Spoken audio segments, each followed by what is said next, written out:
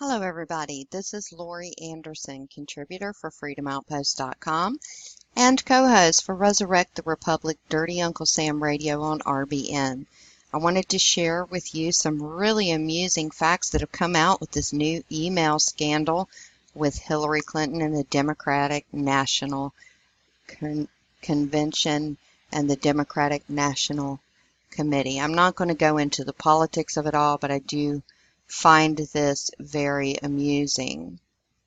If you remember, I reported about this very issue that was going to happen on July the 18th, 2016 because of an email that I had received from MoveOn.org. I can't wait till hopefully we can find some emails that are between those individuals as well. However, that is not the topic. The topic is the planned anti-Trump protests, which are not grassroots movements.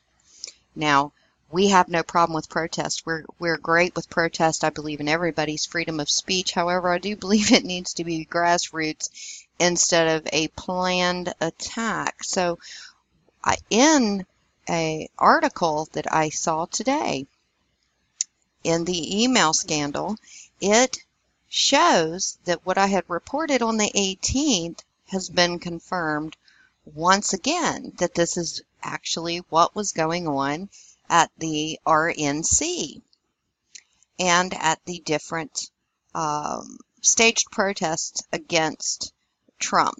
So fake hate, the email leaks proves that the DNC staged protest at the Trump rally. This should be fun, unquote. The left's tactics are exposed in broad daylight and exposes their real ugly side. Do you think they were hoping for things to get violent too? The release of Democratic National Committee emails by WikiLeaks on Friday reveals that the DNC officials planned anti-Donald Trump protests. In multiple emails, DNC officials signed off and acknowledged the existence of two anti-Donald Trump protests in South Bend, Indiana, and Billings, Montana. The release of nearly 20,000 emails is the first in a WikiLeaks Hillary Leaks series. Warning, there is going to be strong language in these videos. I'll share those with you in a minute after I am done reading this article. On April the 29th, a DNC press staffer, Rachel Palermo, alerted Eric Walker, Deputy Communications Director, about a Facebook page for anti-Trump protest on May the 2nd in South Bend. Woohoo! Thanks to our interns for finding this out. Walker replies, I like it as long as the students feel safe getting involved. I imagine this demo will be nicer than the one in San Fran today, unquote. That day in San Francisco, protesters blocked off roads to an event Donald Trump was hosting. The Republican nominee ended up having to jump down from the highway and sneak around the back to enter. In another email chain, also on April the 29th, titled Week Ahead Notes and Assignments, former DNC media booker Pablo Merenguez comments, quote, this should be fun, in reference to the May protest. University of Notre Dame, located in South Bend, is Merenguez's alma mater. A DNC official wrote, Pablo, please reach out to any folks you think may be able to help. Another protest that's directly mentioned in emails included one that occurred on May the 26th in Billings, Montana. The email is from May the 20th and features notes on the weekend ahead. So what I'm going to do is I'm going to leave a link in the description box below, but I'm going to let you see the a little bit of these protests that were planned, so you can see exactly the corruption, which we all know is blatant and going on around this union. Get back over here!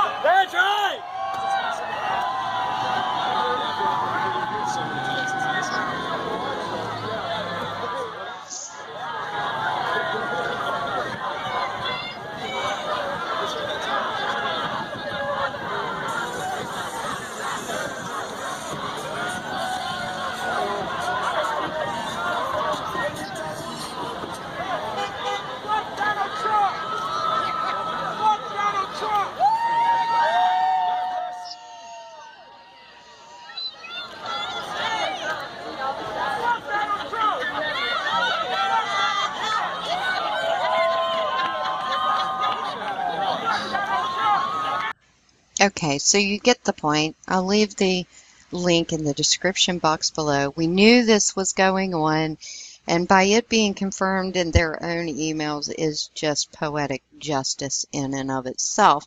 Now, I want to say something. The thing that has happened with the emails and showing the targeting of Bernie Sanders and the corruption in the voting process. Now, it doesn't matter who you support, but if you're a Bernie Sanders supporter, I'm going to tell you something. This is not only unjust, this is voter fraud. This is unlawfulness at its worst. It shows that there is no, your voice means nothing. And we've known this for years. We've reported on this for years about this corrupt system. And in order to put a stop to this, for individuals who are still going to allow Hillary Clinton to be the nominee, this says they absolutely have no problem, number one, with rigged elections. And how can we speak out about rigged elections overseas and say that it's not right when we're allowing it here? And then they want you to support this corrupt woman who keeps getting by with such criminal activity, but on top of that says your vote means nothing, that your opinions don't matter. This is not right in any form or fashion. And so she's already shown, as well as Debbie Schultz has shown, and the Democratic National Committee has shown that they support criminal activity. Now, yes, okay, so Debbie had to step down from being chair of the DNC, but then she gets hired by Hillary Clinton, showing that Hillary Clinton is once again supporting criminal, unlawful activity. Voter fraud, voter intimidation, and all of that is unlawful. It is illegal. And to allow that to stand means that you are okay with the voting process stealing your voices and saying, well, it's okay because we have to do this to defeat Trump. Now, I'm not pushing for Trump. I'm not pushing for any candidate because I'm not under any illusion that Washington is going to fix anything. But the point of the matter is the truth, and that every one of your voices are able to be heard, that every one of your votes count as something. Well, if self-admittedly they don't count for anything, if you've been paying attention to the Democratic National Convention, you can see those voices count for nothing. Thousands of people are up in protest because of the illegal and unlawful actions of the DNC. Yes, they are a private party, and this is how they're getting by with it. But they can't get by with it if you refuse to support Hillary Clinton in her vote. I'm not telling you, well, switch your vote to Trump. I'm not telling you who to switch your vote to. But I know one thing. If nothing else has become extremely clear, there is no way I would ever cast my vote, ever, for Hillary Clinton, the criminal. She just spit in everybody's face. Hispanics, blacks, whites, gays, straights, you name it. Your voice does not count if you supported your Democratic candidate of Bernie Sanders. And then here's another question. Bernie Sanders was allegedly against all this corruption, all this Wall Street, against TPP, all of this stuff, which is a lot in sync, not everything, but a lot in sync with what Donald Trump is against. Now, here's my question. Knowing that Bernie Sanders has exposed the corruption of Clinton on many levels, along with everybody else, knowing that they cheated the vote, they stole the votes, they rigged the system openly now because they got busted in another email scandal. So why would he turn around and tell his followers to support a criminal action? That makes you complicit in that action. Now, I don't know if Bernie said that to try to save the Democratic Party. I don't know if possibly Bernie was threatened. I don't know. But I do know this. I do know with what Bernie said he is against, which is, of course, the TPP. That's one of the main things that Bernie was against, and he's right. The TPP does away with national sovereignty. It makes us subject to foreign corporations as well as foreign governments, and they're unelected. They're not even subject. It does away with our constitutional rights. And Bernie is right. It is devastating to the American people on that part. It steals our jobs. And if the foreign corporation puts a business here and it doesn't do as well as they expected it to do, they can sue us. Are you kidding me?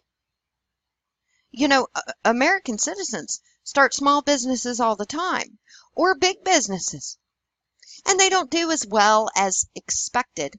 They can't sue somebody here for that. How do you expect to give a foreign corporation that power? On top of that, if you have not seen Clinton Cash, you need to see it. Because Clinton Cash, I don't think realizes, but it does show not only the connection of the Clinton Foundation, the funneling of money, and the destruction and theft of resources across the globe from the Clintons. What you need to realize is that is UN Agenda 21. That is what they're doing. The elites are using a false narrative through UN Agenda 21 to steal the people's resources from all over the globe. And they are taking those resources out of the hands of the people, and they always, always take it under a lie, claiming they are trying to protect the land and environmentalism, and it is a scam. If you want to really find out the origins of this climate change, let's get very down to basics. From the beginning of creation, the climate has always changed. The day has always been hotter than the night. The winter has always been colder than the summer. That is why they changed the name from global warming, because the statistics didn't back it up, to climate change. It will be cooler in the morning than it will be in the afternoon, and it will be cooler in the evening than it will be in the afternoon. No one disputes that the climate changes. It changes by the second, and that is why they changed the wording. It stems out of the Club of Rome. They had to get the globe behind something that they could unite behind to instill fear, to make it okay for them to rob the resources, control the people, and depopulate the world.